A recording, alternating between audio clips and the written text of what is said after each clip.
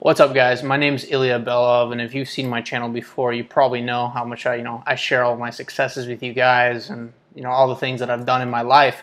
But I just wanted to take a moment, to put out this YouTube video a little bit more personal in my life and kind of how I got there, my whole entrepreneur journey as a whole. Because guys, a lot of these gurus and all these people on the internet, you see all these people succeeding, and I was in the same exact position as well. You see all these people succeeding, you're like, how they achieve success so quickly? What are they doing? What am I doing wrong? How come I can't make the same amount of money that they do? And you don't really understand what's kind of going on with your life and how you can do this and how you can do that. And I'm not saying I've had it the hardest, and I'm blessed enough that I even have the opportunity to grow up in America, but that kind of brings me to my first point.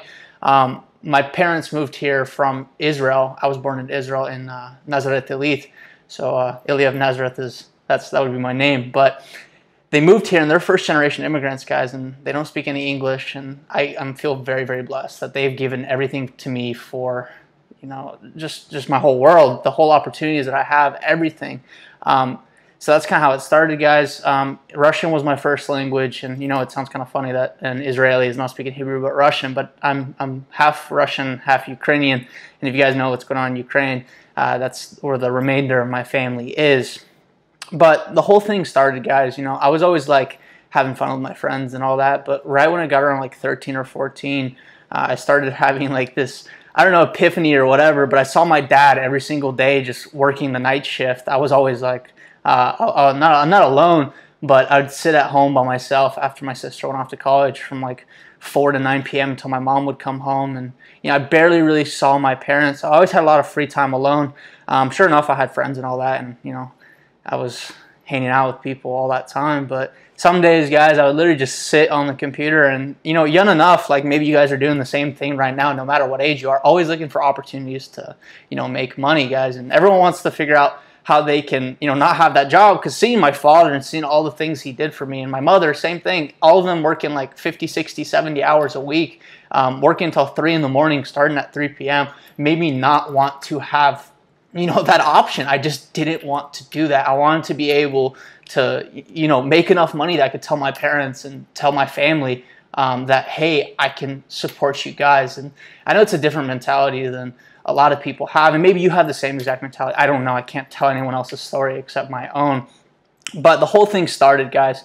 I was like 14 years old, and like I had this idea where I could sell these bracelets for breast cancer survivors, since a close one of my buddies' moms was diagnosed with breast cancer. I was like, maybe, hey, how can I help? So that kind of just really pushed out that entrepreneur journey. And this was before like all the Wix, all the really easy website creations. So I decided to learn HTML with the help of my neighbor. If you're seeing this video, I thank you so much for kind of jump starting my entrepreneur journey. And like from that point on, I was just always on the computer, guys. And sure enough, guys, like I would go hang out with my friends and all, but sometimes I would just want to go home and literally just work on like this thing that was just blowing my mind, just like online selling products, e-commerce as a whole. And sure enough, guys, this was all for nonprofit, and I was donating all the profits I made. But it like blew my mind that I could be 14 years old and be making like $2,000 a month and donating it all. And even my family was like, "Wow, like what are you doing? Maybe you should do something for profit." And that kind of kept me rolling and kept me going. And I was like, "Man, what can I do? What type of niche can I exploit?" And it's really funny why my parents have always been so supportive. And like, guys, it's like so important. Let me just take a pause to have people who support you. If people are constantly belittling you, and you need a good mix of the two, but if people are constantly telling you can't do it, you can't do it, you can't do it, you're gonna feel like you can't do it. And I know there's probably people out there that are strong enough to have people telling them that you can't do it. You've heard these stories before that people are saying, oh, you can't do it, you can't do this, and they go ahead and do it, and that's an awesome feeling. And personally, I think the best is a mix of people who are supporting you, number one, but also people who are, crapping on you, saying that you can't do it, because then you can just prove them wrong. But I decided to exploit a niche, and this wasn't like Shopify, and I wasn't even doing Shopify. I decided to sign up for Big Cartel because it was like $10 cheaper per month, and it was cheaper for like the software service. So then I used like Big Cartel and like optimized the site, did some like e-commerce, and then I started running like ads. And this is like when I was like 16 years old. And the funniest thing is, if you guys look it up, it's probably still up there. It's called Dank Hat Co. And they were like marijuana hats. So it was literally just a hat with a pot leaf on it, and I was selling them online and on eBay. So like I was kind of kept it going. But you know, that was all like, you know, fun and games. Like I was making like 1,000 some months, 2,000 some months, like 3 some month, like 1 month I remember I made like $4,500, and like it was so awesome. The profits weren't really big, but you know, it was just great to be like making those moves. And you know, people even at school, guys, because like I was always, you know, I'm not even gonna say like the foreigner, because you know I speak pretty good English, but people would always be like, you know, the Russian kid or whatever, because I'd play like I'd play sports and stuff. But you know, sometimes people, especially like where you grow up, I grew up in Cali, but then I moved to Texas in the middle of 7th grade in April, and you kind of feel like an outsider, especially if you come to the school year halfway through. So I always had to like, you know, stand my ground and act like a thug, even though, you know, you kind of just want to be accepted. But people would make fun of like my mom's accent or some, and I'd always get into like stuff and fights of that stuff. But beside the point, people started talking like really good about me. They started seeing my stuff. They started thinking it was cool. People at like high schools would like wear my stuff, like wear these weed hats, you know, just like piss off people. And I remember, guys, I kept on wearing those up until I was like 18. I don't even like smoke, you know, I don't even do any of that crap. It was just kind of funny that like how people really, really want to push that image. So I was just pushing this lifestyle, and people were buying into the lifestyle. And that's kind of like what I do now, just trying to push my personal brand. You kind of bring that lifestyle perspective behind a brand, and it will be successful. But again, all this stuff isn't like big success. It's nothing like live off of, but I'm still proud of the things that I did when I was younger, guys. It's like anything you do, no matter if you make $1, if you're proud of your creation and you're proud of your design and you worked all night, you should be proud of that, guys, no matter what anyone tells you. But fast forward like another year, and I'm 17, and I start looking into other opportunities. At this point, I have like a little bit of a nest egg, and you know, I wouldn't spend any money is like the funny thing. I did buy a car for like $2,000 when I was 15, which was cool because I had a car but I couldn't drive. And, you know, I was just like awesome. And I was always trying to make money on everything, guys. I always have like so many different things lined up and so many different hobbies and so many of this. And my parents, like if you could ever talk to them or ask them, they'd be like, I would like try to learn how to play guitar, and I'll try to learn how to play like the ukulele, and I'll try to do this, and I'll try to do that. I would try to box, I would try to do this, I would try to do everything. And like, that is not what you want to do in business. I think the #1 thing I can tell you is don't spread yourself too thin. Get something up and running first, get it going, no matter how small it is. And then once that's running and you can get like, not even employees, but you can get it kind of good, then move on to the next things and keep on moving. Just like you're in a career, you want to keep it coming, and you want to make sure that that career is going to stick before you decide to start looking for another job, and then, you know, you get fired, or, you know, it's a basic point. But back to the point. So I met a guy called, his name's Ken. He's an older gentleman, and my parents at this point have lost their jobs, and we moved to California, and this is like 3 years down the line, and they bought a little small business. And the guy who came in there, he'd always like ship out his stuff. He saw, and my dad would always talk about me, and my dad was always like really, really proud of me. He was like my #1 like best friend, you know what I mean, my fan. He would always support me, whatever I wanted to do, he would always be behind me 100%. And you know, I mean, I'm very thankful for that. And the only reason I have this is because of the opportunity. But this mentor came to me, guys, and he was selling on eBay. He was selling auto parts. So he gave me a bunch of wholesale auto parts, and he was like, okay, you should try to sell these. And the margins were only like 10 or 20%. And I know, like, sure enough, I wasn't sitting on YouTube. And I mean, I was just trying to learn from as large of a network of people as possible, just asking people for help. Never be afraid to ask people for help, because you'd be surprised that people are always willing to help, especially if you're young. If you're a young entrepreneur watching this, congrats. Like, keep on going, because people are going to be willing to help you guys. But we started doing that. We kept on talking. I made like $500,000 in like 3 weeks. And I was like, so like, is there more? Is this like literally all there is to do? And I was like, why don't we just do the same thing? Because it was a distributor selling parts. So they would manufacture them in China, and then they would sell them to people in America to sell them on eBay, which is like a middleman. And I was like, well, after we just go straight to China? And he was an older gentleman, and he's always done everything by the book, like distributors, keep it safe, keep American business. And he was like 60 years old at the time. He was like, okay, maybe let's try it. So we moved, we did everything through Alibaba, through China, like literally got a scout, like did it super old school, guys. Went to a trade expo in Las Vegas to meet this person. and made a relationship. And that's what I did. Like, that's how I made my first like big amount of money beside the liquidations. I'm not even gonna bring that up. It's just like reselling stuff.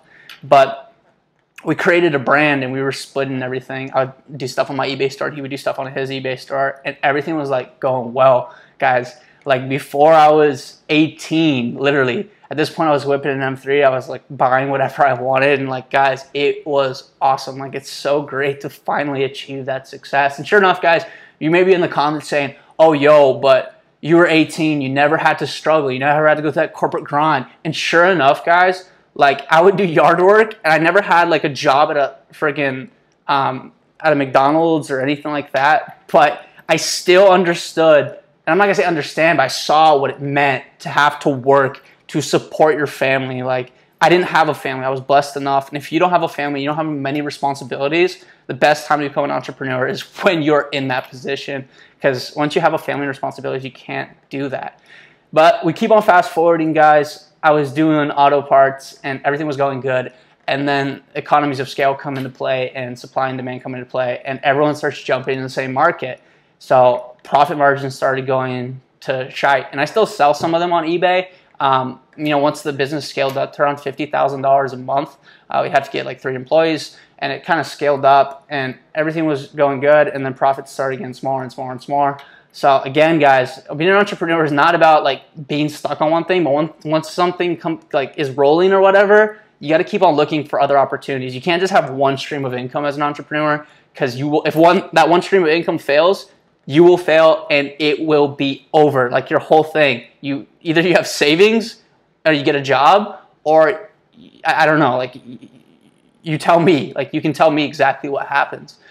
But at this point, guys, I decided to get into like a highly lucrative industry, and I think it's so like ridiculous that my parents have supported me from like selling like marijuana merchandise, cannabis. I mean, I think they should legalize it. That's cool for another video. But I told them that I was like, yo, will you support me if I do this? And it was sex toys. And sure enough, guys, I come from a pretty I'm Jewish, and I come from like a pretty Eastern Orthodox family. Like, my mom's Eastern Orthodox, my dad's Jewish. I was born in Israel. So it's like pretty conservative, but they were like on board. They were like, all you're doing is supplying someone else's needs that need to be met. If the market is there, why not take advantage of it? I mean, people love sex toys. Sex always sells. And you guys have seen my other videos. Like, that's one of my main products I sell, is literally like a whole plethora of sex toys. So I started on eBay, and at that point, guys, I literally jumped on to Amazon FBA, started researching that. Because when we were doing the auto parts, I was like, maybe we're talking about Amazon FBA. So at that point, it was such like a naive concept that like you can make money and everyone could, you know, Amazon would fulfill your orders for you. It blew my mind. So I started getting into that, learning whatever I could, making so many mistakes, because once you know the eBay game, you think you may know the Amazon game and the whole e-commerce sphere. You don't know jack crap. It's completely different. Sure enough, we had a brand, and on Amazon, to succeed, you need to have a brand, like a person, not a personal brand, but a private labeling brand. And I just kept on going, and this is where I am today. I mean, again, I don't mean to brag. I don't mean to put anyone down and say I've struggled more than you have. I have not. Plenty of people watching this video have definitely struggled more than I have. But I just want to tell you guys that it is possible, and at least for me, I had to spend a lot more money to start the whole process than I should have. And now what I know, I can literally launch a new product for literally like $1,200 and scale it up to $10,000 a month. And that's the position I am now. I can make passive income. I still have the eBay business that makes less money than Amazon, but I'm scaling up Amazon, guys. I'm living my dreams. And again, I'm always diversifying my income. I've got my Amazon business, and then I have 3 brick and mortar businesses, and I'm planning on opening up another one. But now I have the opportunity and the way to actually build my empire. And guys, it's never like too late to start. Like, the thing is, with the Amazon thing, like within the year, I was already making a lot of money, and that's awesome. But the thing is, like, even some of my students who I mentor make literally a crap ton of money that they would have never made at their job, literally within 3 months. And it blows my mind that I'm blessed enough to share that knowledge with you guys. and through the form of this YouTube video, through the form of mentorship. And if you're not subscribed already, hit the subscribe button down below. It's a shallow plug, I know, but it's great that you can have the opportunity to absorb all this knowledge, and it's free on the internet, and you can actually connect with people that you couldn't connect with before. I didn't even know about the YouTube sphere of entrepreneurs or trying to find mentorship for help. And sure enough, guys, a lot of people are in it like for the money, helping out people. But the thing is, guys, is like I just wish, and I'm blessed enough. Ken, my partner, just died recently, like about I'd say like 2 months ago. And I'm blessed enough that he came to me, and I've stumbled upon so many things. And if there's like one piece of advice I can give is, number one, don't spread yourself too thin. But number two, do not deny an opportunity if it's knocking at your door. If something has fallen in your lap, literally your life can change in like 2 months, 3 months. And it can drastically change in a year. You could be in like a place you don't even know. I have no idea. Well, I have a general idea because I've set myself up in stability. But if you start from the bottom, or you start from a different position, or you're stuck in a 9-to-5 job, your life can change. And all you have to do is literally take that first step. But guys, I hope you enjoyed my story. I hope I can give you some type of inspiration. Check out all my other videos for some more content. Just wanted to give you guys more of a personal look into my life. And if you have any questions, comment down below. Anything else? That's about it, guys. I'll see you guys later. Bye-bye. I'm signing off.